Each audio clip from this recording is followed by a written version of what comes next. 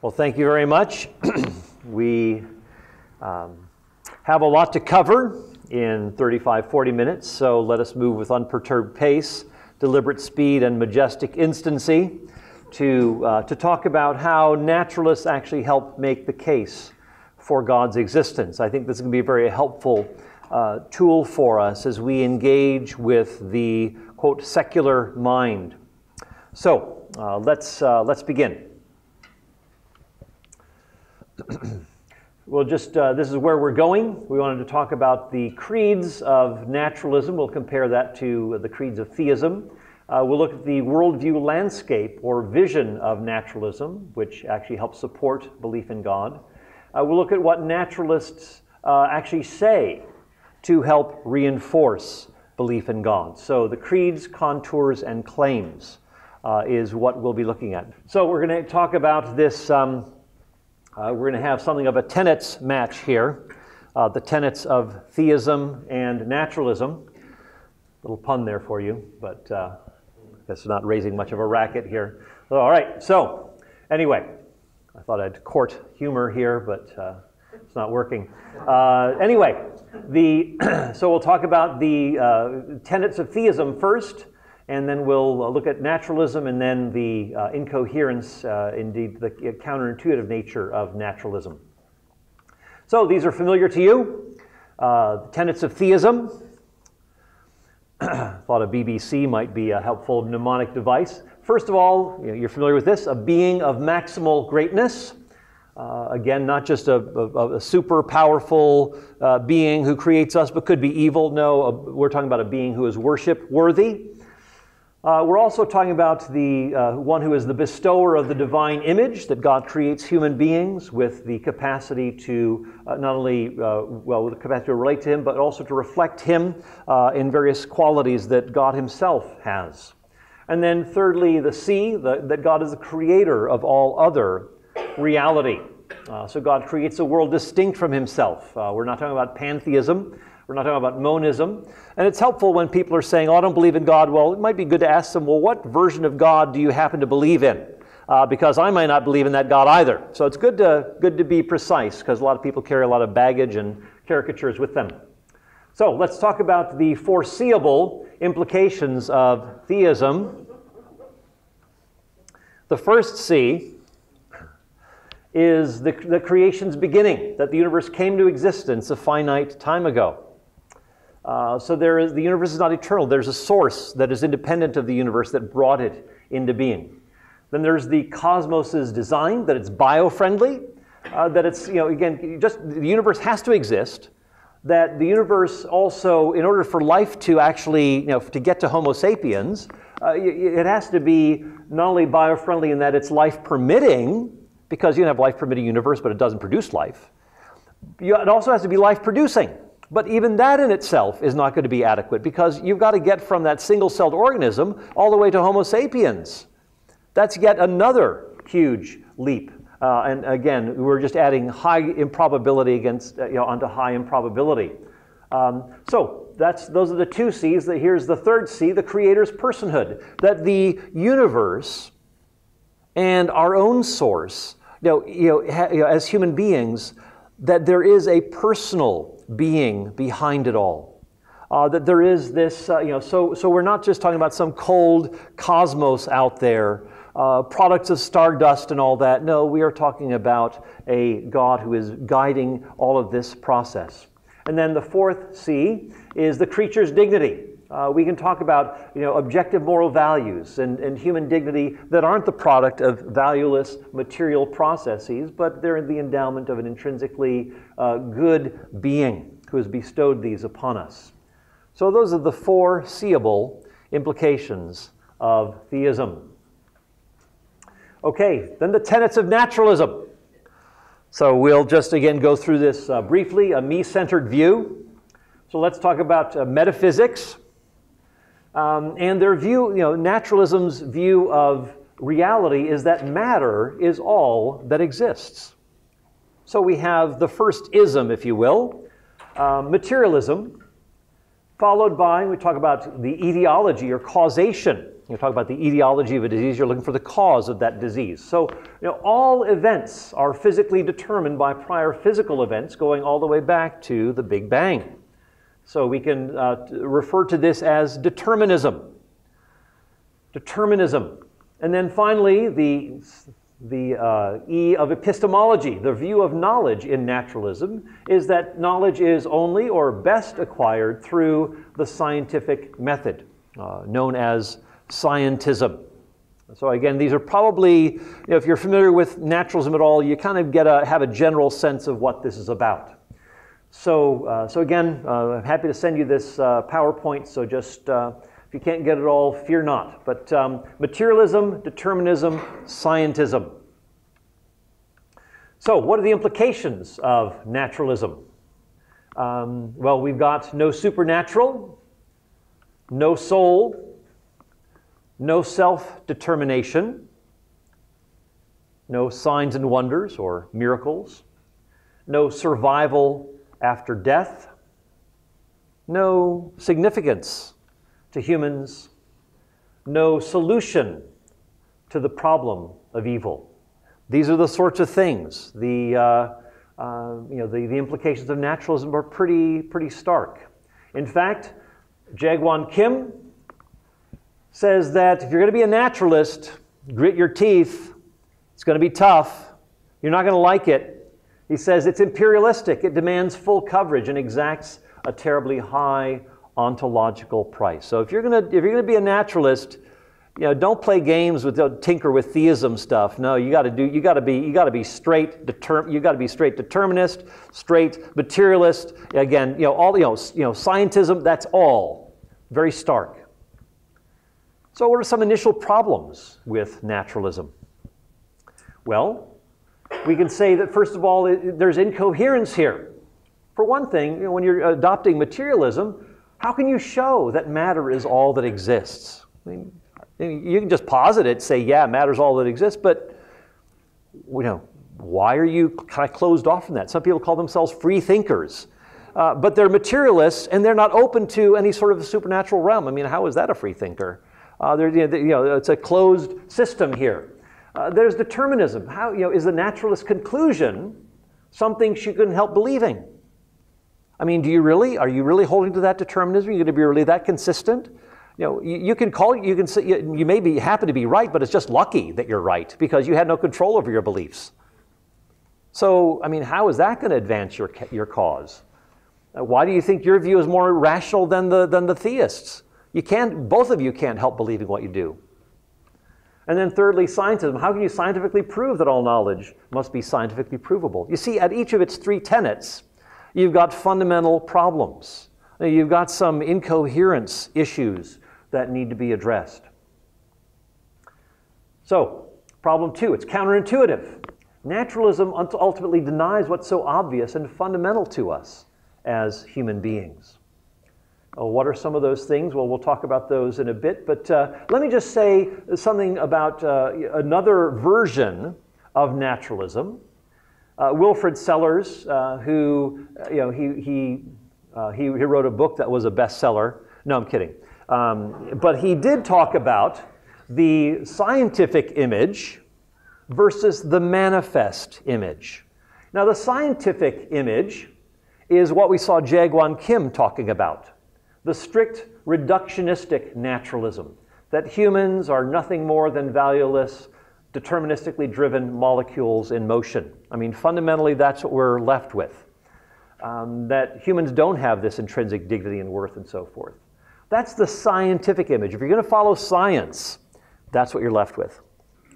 But there are some people who want to hold on to their naturalism, but yet they want kind of a softer naturalism, a more palatable naturalism, which is called a broad naturalism, or the manifest image. The things that seem so obvious to us, things that seem so apparent to us. That's the manifest image. That human beings, we're much more than molecules in motion. We're self-conscious, valuable, morally responsible, duty-bound, purpose-seeking beings. But again, according to the strict naturalist, all of that is an illusion. You're not truly following science. For all the praise you're making of science, you're not being consistent here. And I think that fundamentally the broad naturalism is going to collapse into this strict naturalism, which again is grim and unsustainable philosophically. But again, we'll track this. So here's to illustrate our point. John Searle, he is telling us about the manifest image here. So he says there is exactly one overriding question in contemporary philosophy. How do we fit in? How can we square the self-conception of ourselves as mindful, meaning-creating, or meaning-discovering perhaps, free, rational, etc. agents with a universe that consists entirely of mindless, meaningless, unfree, non-rational, brute, physical particles? Yeah, big question. You see the clash of the manifest image and the scientific image. Well, how does John Searle answer it? Here he goes. Physical events can have only physical explanations, and consciousness is not physical, so consciousness plays no explanatory role whatsoever. If, for example, you think you ate because you're consciously hungry, or got married because you're consciously in love with your prospective spouse, or withdrew your hand from the flame because you consciously felt the pain, or spoke up at a meeting because you consciously disagreed with the main speaker, you are mistaken in every case. In each case, the effect was a physical event and therefore must have an entirely physical explanation. So that is how he goes about this task. He rejects the manifest image. It's hollow. No, this is what you're stuck with, pal. Deal with it. All right, so we got something of the unnaturalness of naturalism. There's a kind of a three-self movement here within naturalism. You're probably familiar with the three-self movement in China. Churches being self-sufficient, self-propagating, self-governing, etc. So these sorts of things. But you have the self-evidence problem. Why should we deny, as human beings, what seems so obvious to us? That my choices make a difference. That I have I have dignity and worth. That beauty. It really strikes me. It faces me. I can't deny beauty around me, and so forth. Why should I deny what seems so obvious? Also, the self-delusion problem. A lot of people will say, oh, just the blind watchmaker thesis, that what looks like purpose is actually just an illusion of purpose. Well, how do we know that that's illusory? I mean, how do you, and furthermore, the self-exception problem.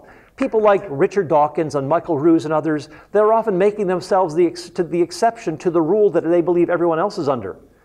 I can tell that morality is a corporate illusion, Michael Ruse says, but the rest of you really don't get that. But I get it. I'm able to rise above that illusion question. And so purpose, the appearance of purpose and rationality and morality and so forth, again, how do they know that? How do they rise above to make themselves the exception to what everybody else is subject to? And how do you prove scientifically that it's just an appearance and not actually design or actually objective morality and so forth? Science isn't going to help us there. That's a philosophical or a theological judgment. So here we go. Contours, the worldview landscape or the vision of naturalism that supports belief in God. So what we want to do is kind of step back and look at the furniture, as it were, of naturalism and theism and see what is the most likely outcome given this backdrop. So here we go. So the criteria, how do we assess which worldview or theory to prefer? Are we just favoring our own theistic bias, and kind of rigging the game in favor of theism, and it looks like you're really not being fair to the other worldview? And then secondly, which context, naturalism or theism, makes the best sense of these various features in question? Features about the universe, features about our own human condition. So let's talk about, first of all, the criteria. How do we assess which worldview or theory to prefer rationally? So let's get to the nub of the issue here. So when comparing naturalism and theism, which worldview picture is more natural, unifying, and basic? And I think that these are not arbitrary criteria. These are ones that we utilize in our everyday judgments, we utilize in scientific work and so forth. It's not as though this is somehow rigged in favor of theism. So let's unpack these a bit. First, The natural criterion. Given naturalism and theism, which features of the universe and human experience will more naturally, least surprisingly, more probably emerge? You see how this is working? Let's look at the context, the metaphysical furniture, and see what is the most likely outcome here, given those two worldviews. Here's the Eric Wielenberg of DePaul University. He says, he was actually responding to an essay that I wrote, where I said, from valuelessness, valuelessness comes. He said, from valuelessness, value sometimes comes. Well, why think that? That's wishful thinking. He's just being so optimistic that, oh, somehow value could emerge out of these valueless conditions. Well, the theist doesn't have to play that game. Theist says, no, if there's a supremely valuable being, well, value is a highly probable outcome in this finite world. Okay, so, theism is the more natural explanation, or the more natural backdrop there. What about what is more unifying? Does the theory or worldview in question bring greater coherence, interconnection, or unity? And so what about the very disparate phenomena like the beginning and the fine-tuning of the universe, consciousness, rationality, beauty, free will, human dignity, those things that we take for granted about our own human understanding? Well, let's talk about Eric Wielenberg again. He says that there are pre-existing eternal moral facts prior to the emergence of moral values, that is, with the emergence of, through evolution, of morally valuable beings who are morally responsible, who have moral duties, and those duties resemble those facts that have been eternally existent. Well, isn't that interesting? You have human beings that emerge on the scene, but yet their own moral framework corresponds to those moral facts perfectly. What? Well, that's quite a leap. It's as though those values were, those facts were anticipating our arrival. But that's just a cosmic accident, it turns out to be. By what lucky chance did we have that, wow, those eternal facts have been waiting for us to come. We happen to correspond with them. Well, again, with the theist, you don't have to play those sorts of games. There's no accident here. It's all integrated. It all fits together. It's unified. So Wielenberg must move in the direction of the transcendent. Notice he's talking about some sort of a realm beyond the natural world. These pre-existent moral facts. Well, we're kind of on our way toward talking about God, aren't we? So he wants to keep the transcendent to anchor moral values, but again, to have those moral facts. But again, he doesn't have he can't argue from a naturalistic worldview. So he's got to go kind of non-naturalistic on us.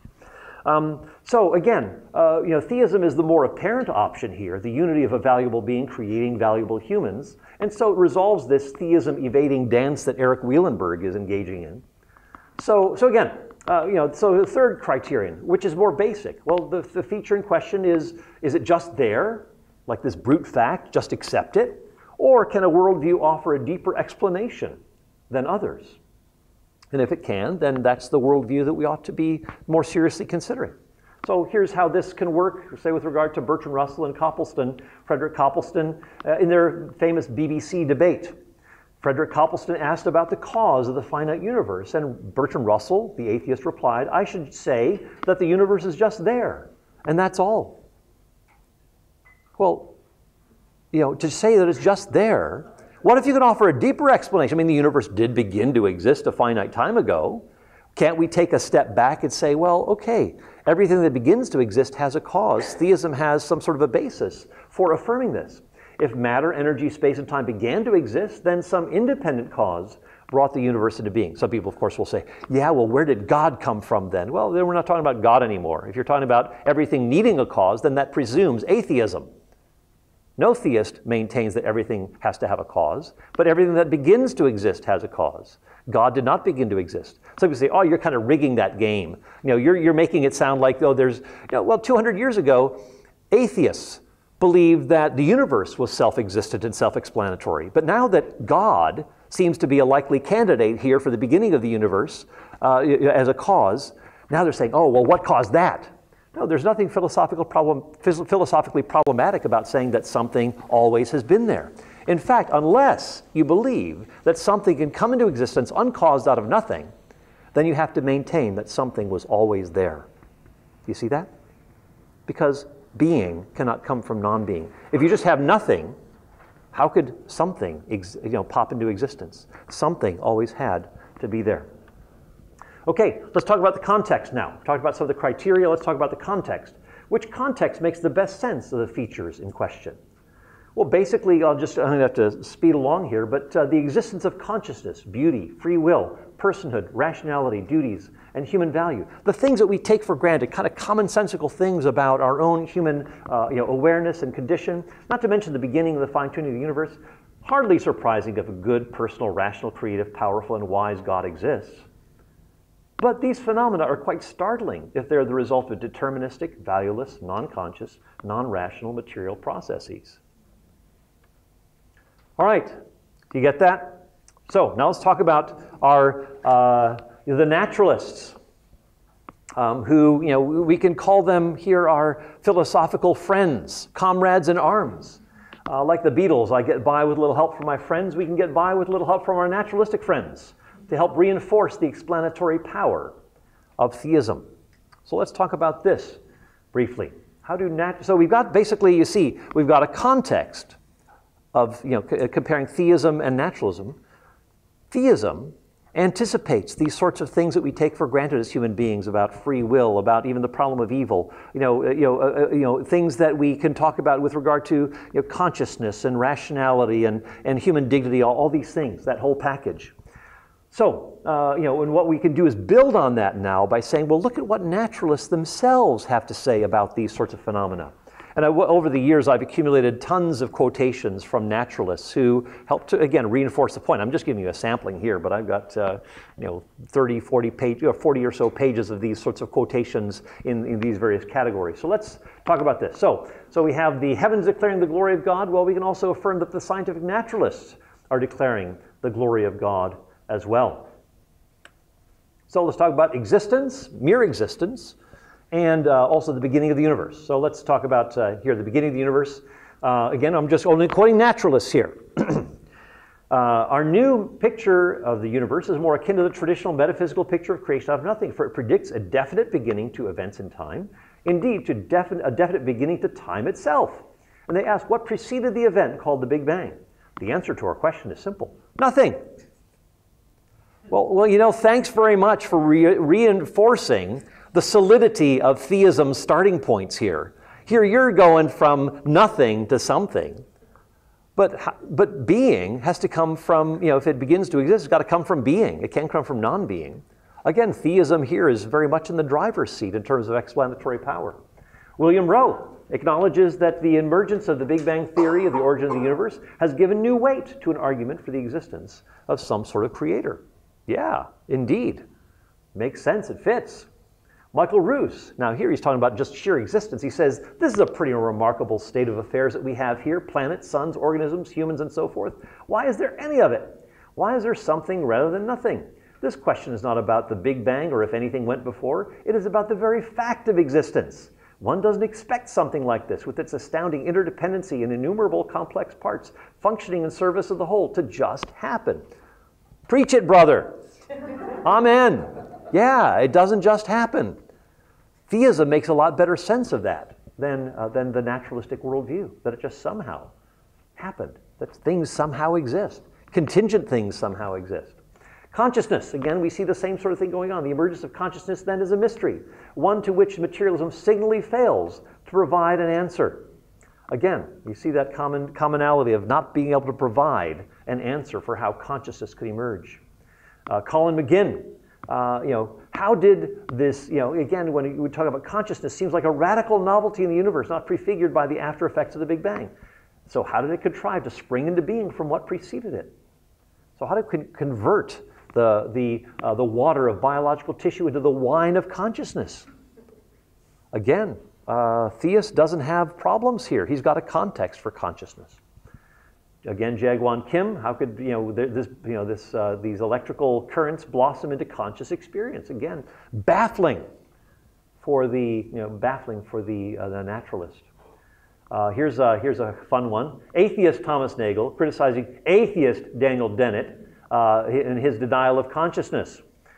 So Daniel Dennett denies that there is such a thing as consciousness, that this is part of folk psychology. He says, you may well ask how consciousness can be an illusion, Thomas Nagel says, since every illusion is itself a conscious experience. So it cannot appear to me that I am conscious, though I am not. The reality of my own consciousness is the one thing I cannot be deluded about. The view of Dennett is so unnatural that it is hard to convey. I'm reminded of the Marx Brothers line, who are you going to believe, me or your lion eyes?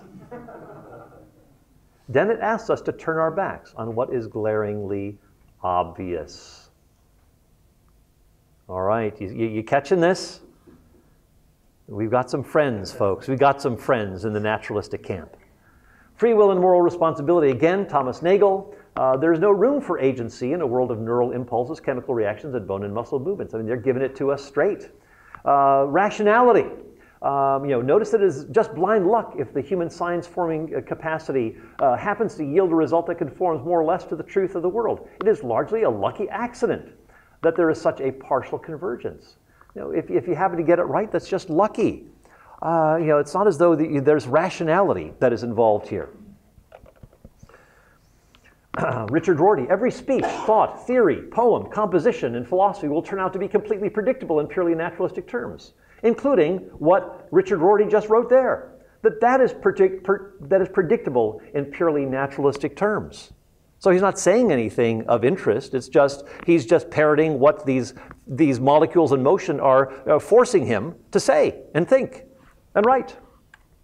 Objective moral values, Joel Marx. I've given up morality altogether. In a word, this philosopher has long been laboring under an unexamined assumption, namely that there's such a thing as right and wrong. Now I believe there isn't. Atheism implies amorality, and since I'm an atheist, I must therefore embrace amorality. No, he's just dealing straight. He tried to play games with Immanuel Kant, and that just didn't work. He just saw that that was being inconsistent. Couldn't hang on to his atheism and be moral. So the religious fundamentalists are correct. Without God, there is no morality. Hence, I believe, so there you go. Kai Nielsen, we have not been able to show reason requires a moral point of view. Reason doesn't decide here. The picture I've painted for you is not a pleasant one. Reflection on it depresses me. The point is this, pure practical reason, even with a good knowledge of the facts, will not take you to morality. Thank you, Kai Nielsen. You're telling us what we as theists already know. J.L. Mackey, moral properties are so odd that they're most unlikely to have arisen in the ordinary course of events without an, I would say not all-powerful necessarily, but supremely valuable being to create them or to be the source of them. So, teleology. There's purposiveness evidenced in nature, in the universe and in biological organisms, and so I thought I would throw that porpoise in there to talk about porpoisefulness. Right, so just want to make sure that you're tracking with me here. All right, so let's talk about a few of these things. The fine-tuning of the universe. Again, naturalists here. If they were, the constants in the universe were altered by only modest amounts, the universe would be qualitatively different, in most cases unsuited for the development of life. There's extreme fine-tuning, the startling coincidences in the precise details of physical law. I mean, the theist has no problem here. It's no surprise if there is a wise, powerful God out there. The universe and its laws appear to have design that is both tailor-made to support us and, if we are to exist, leaves little room for alteration. Thanks, guys. Yeah. Even in biological organisms, Richard Dawkins, the machine code of the genes is uncannily computer-like. Biologists, here's how do you like this by Francis Crick? Sounds like Romans chapter 1. Biologists must constantly keep in mind, that is, they must suppress the truth, that what they see was not designed, but rather evolved. So there's no guidance here. It's just strictly random evolution here. Francis Crick, however, talks about the origin of life that appears at the moment to be almost a miracle. I mean, that's the closest they'll get to the supernatural, but again, it takes a lot to get life from non-living matter. In fact, if they could actually replicate how life could be produced from non-life, it would just show that it takes a lot of intelligent planning, doesn't it? Okay, so we can go on and on. Here's a kind of another comment. Timothy Lenoir, again, all these are naturalists. Teleological thinking has been steadfastly resisted by modern biology, and yet in nearly every area of research, biologists are hard-pressed to find language that does not impute purposiveness to living forms. You know, we'll often use these analogies like the eye is like a camera, or the brain is like a computer, or the cell is like a factory. You know, it's just remarkable how these analogies are being brought in to explain how things work in science, and again, using this design language to do so. Alvin Plantinga. The basic idea is that such fine-tuning is not at all surprising. This is a theist, by the way. But he's reinforcing our point that he says, not at all surprising or improbable on theism. God presumably would want there to be life, and indeed intelligent life, with which or whom to communicate and share love. Given atheism, it is surprising. Therefore, theism is to be preferred to atheism. All right, here's another, back to the atheist now. Anthony O'Hear. In experiencing beauty, we feel ourselves to be in contact with a deeper reality than the everyday. Aesthetic experience seems to produce the harmony between us and the world that would have to point to a religious resolution, were it not to be an illusion. No, there's that illusion again. How do you know it's an illusion? He concludes, from my point of view, it is above all an aesthetic experience. Our nature transcends our Darwinian origin in tantalizing ways. And then here's the Nobel Prize winner, Steven Weinberg. Sometimes nature seems more beautiful than strictly necessary. Yeah, so thanks for putting it that way. Okay, human uniqueness even. Richard Dawkins. We have the power to defy the selfish genes of our birth. This is an advance for Richard Dawkins. He says, we alone on earth can rebel against the tyranny of the selfish replicators. So there's this chasm between us and, say, the great apes. Daniel Dennett, like other animals, we have built-in desires to reproduce and do pretty much whatever it takes to achieve this goal, but we also have creeds and the ability to transcend our genetic imperatives. This fact makes us different. Sounds like the image of God here, doesn't it? Okay, so, and we can also talk about how, you know, the most fundamental things to us as human beings, these existential concerns about purpose and meaning, you know, as well as things like self-awareness, morality, duty, you know, rationality, you know, experiencing guilt and shame, the sense of brokenness that we have, the need to repair what is broken, the need for forgiveness, the longing for transcendence, and so forth. You know, even encountering evil and injustice, which presuppose a way things ought to be. These are the sorts of things that fit very well into a theistic framework, but again, hard to square with the scientism and materialism that has left us with this disenchanted world in which we live. You see, what is a problem for many scientific naturalists and atheists is just not a problem for theists. For one thing, there is, we've got the AAA club here, there is an acknowledgement, an honest acknowledgement of the seeming inconsistency between naturalism and the phenomenon in question that we've just kind of gone through, rationality and so forth. But there's no inconsistency for the theist here. Also, there's an astonishment. There's often utter astonishment at these phenomena in question. How could consciousness emerge out of, you know, soggy gray matter? You know, that's just so, you know, baffling. Well, again, for the theist, there's a context for consciousness, a supremely self-aware being.